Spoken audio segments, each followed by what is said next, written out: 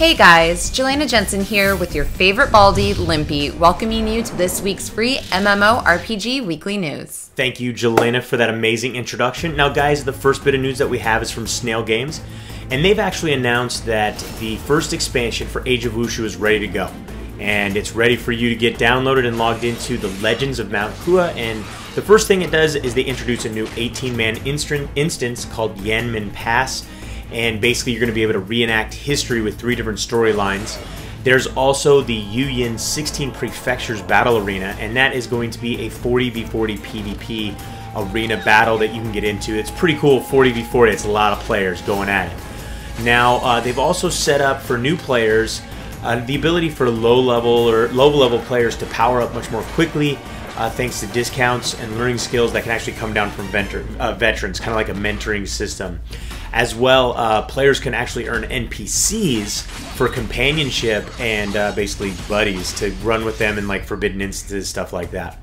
Now, we also have this week, and started last week, we have an all-new giveaway for you guys. Those of you that are still playing Age of Wushu, or you're looking to get into Age of Wushu, at MMODen.com, head on over there. There's a brand new giveaway pack that coincides with the launch of this brand new expansion. So go get yours today, follow the instructions, and you will actually get a personal email from me, Limpy, with your giveaway pack for Age of Wushu and the Legends of Mount Hua.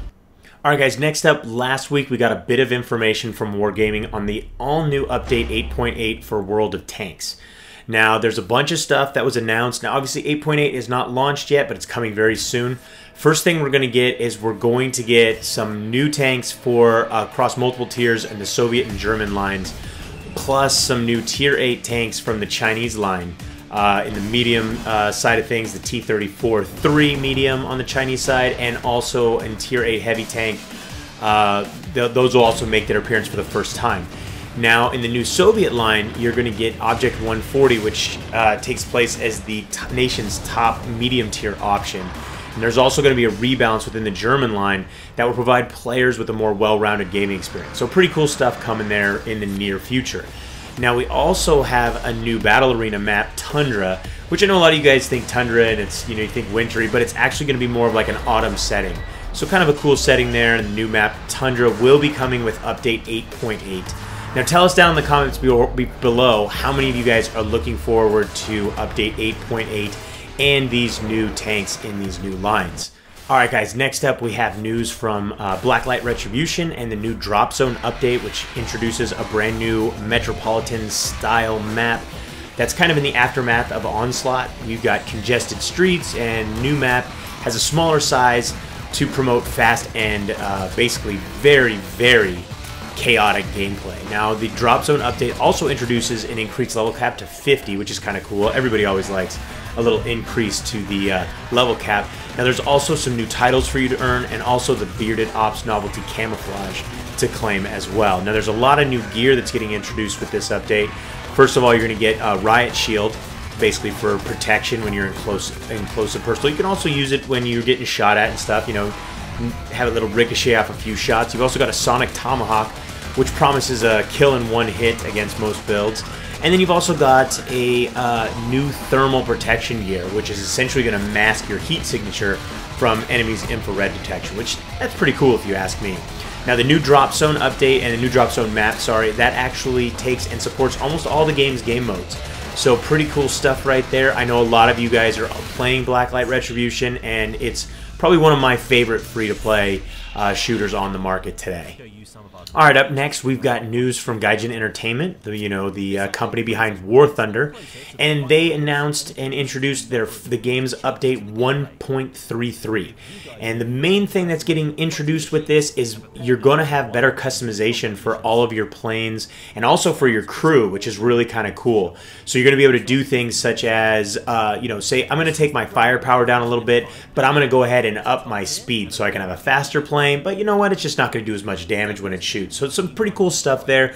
A lot of stuff for you guys to get in and play with. You're also going to have access to new weapons and ammunition packages, as well as the option to upgrade and improve like body armor, not only for your aircraft but also for your crew. And that's the thing that I was talking about with customization for your crew as well.